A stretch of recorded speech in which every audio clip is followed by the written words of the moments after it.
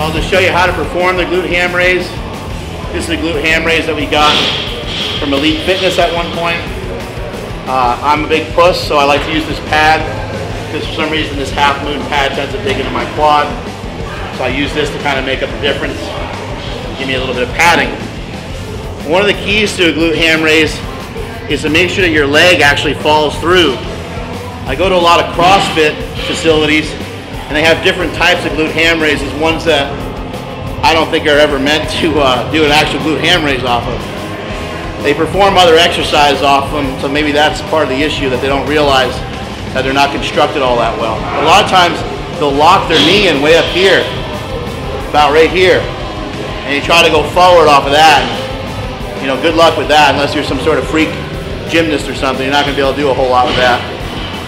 You want to make sure that your knee is falling through. So that means your knee's going to come down in here.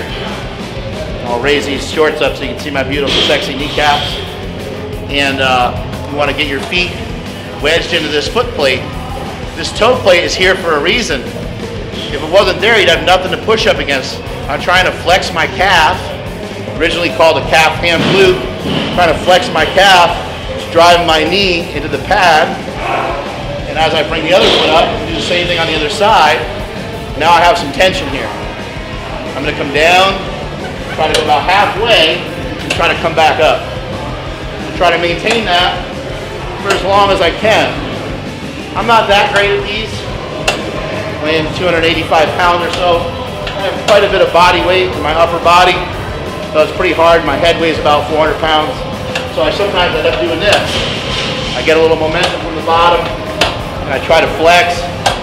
As you're coming through to the top, also make sure you're trying to flex your glute. That'll activate the hamstrings even more.